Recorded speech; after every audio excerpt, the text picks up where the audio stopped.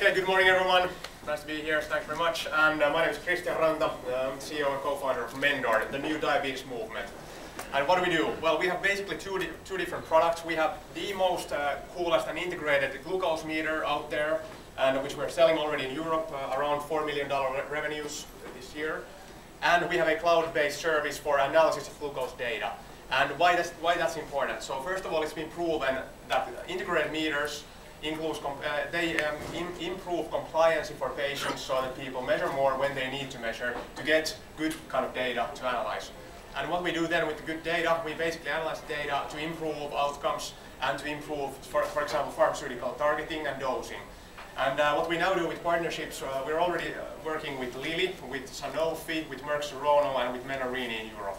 And now I'm talking to different HMOs, and I'm looking forward to getting to the US next year, getting FDA approval for the cloud. And we're looking up to, or raising up to $20 million in Series C next year. Thanks.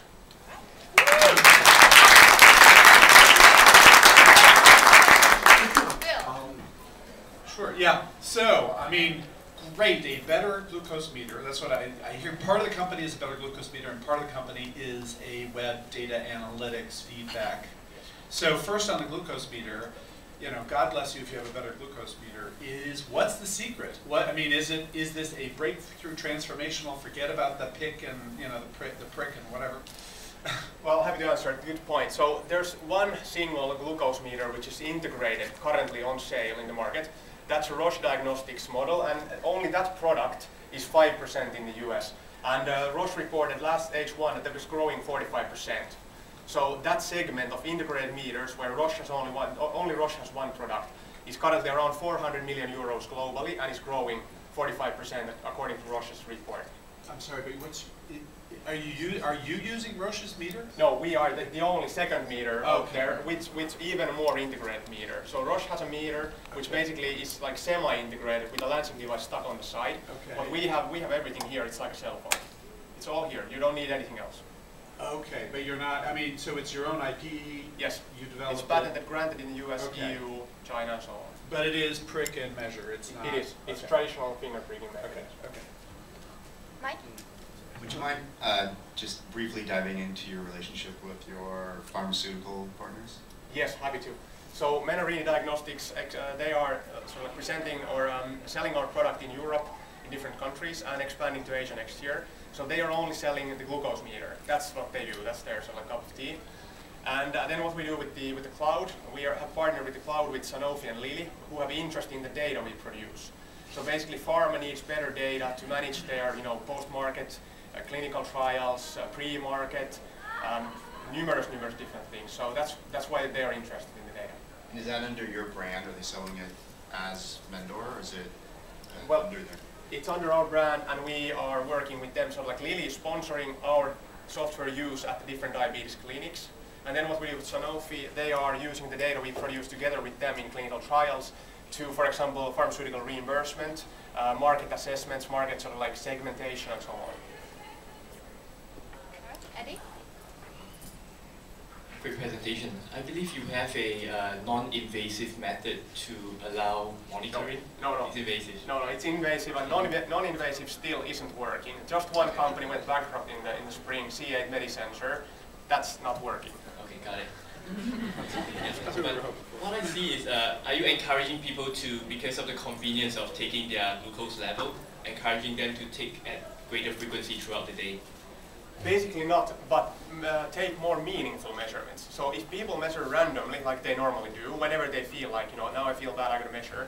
Basically, that's not the best way to do it. We are instructing people to every once in a while, with our software, with the program, to get sort of like structured glucose profiles created. And we call it glucose profiling. And once a patient completes that kind of glucose profile, which usually takes less than 2 weeks for type 2 patients, then that data is really meaningful, and that helps to find the right pharmaceutical for these folks, or adjust the dosing and whatever. So it's like multi-use data, which is very sort of like concise in manner. Thanks. Great presentation, first of all. The FDA approval here in the States, how do you view that? I mean, is it, are you far down the path? Is it very difficult? Is it very risky? And how does that sort of jive with your fundraising here? Very good question. I think I know the answer, but anyway. So basically, we have two products, and the discrete meter, which I have in my pocket, that's not going to be approved, or we are not going to be filing for FDA at this point. But we're developing the next generation glucose meter to then come to US in 2015. And part of the funding would go to that next generation meter development, but the bigger part of the funding would go to the cloud commercialization in the US. And we are filing for FDA 510K for the cloud now before Christmas. There's two predicate cases, Gluco and WellDoc, Blue Star. So basically, we've looked at them, and we talked to the FDA, and we expect to get 4 to 6 month approval time. So we'll be ready before next summer, and then be launching with HMOs here. Wonderful, thank you. All right, let's go to feedback. Bill, do you want to start? Well, I'm still questioning as well. No, feedback. Okay, I'll feedback too. We have okay. 13 companies. So, sorry. So, I guess my feedback is that I'm still a little bit confused in terms of where the center of the model is, because you say you're the new diabetes movement. So the new diabetes movement, I assume, is all about data analytics and feedback. And so then closing the loop is still unclear to me, which is you've got an integrated device, Roche has an integrated device. Most people I know don't have their glucose data up on the web, Yes. or they don't transmit it up to the web. And that, I think, is kind of the core to this, and I'm not sure where the numbers are on that, but if you can easily get all your glucose data, I know you can't give me the answer to my question. I know. No, I think I You can. can take it People won't after, let me- you can take but it after. we'll follow up later, but that closing the loop was a little bit unclear. It was implicit, but I didn't quite get there quickly enough. Thanks. Thanks. And it supports You can- a lot of meters. Okay. It's not just power meter. I'm guessing that. I was guessing that the way you talked about, from Michelle's answer. Eddie? Yeah, I think it's because of the lack of time, because you have a problem that is complicated and require much more time to explain the complete solution. But I think from the patient's point of view and from the point of care point of view, I'll have to understand what is in it for the patient. Does this improve the consistency of their glucose level? Does this increase their overall well-being? Because we need to substantiate a significant improvement before we can go into insurance reimbursement, which is the biggest hurdle to gain a huge market here. So we will need to, I'll be happy to talk to you to find out more about those data. Yes. Great. Michelle, do you have any feedback? Mike? No? Good job. Thanks very much.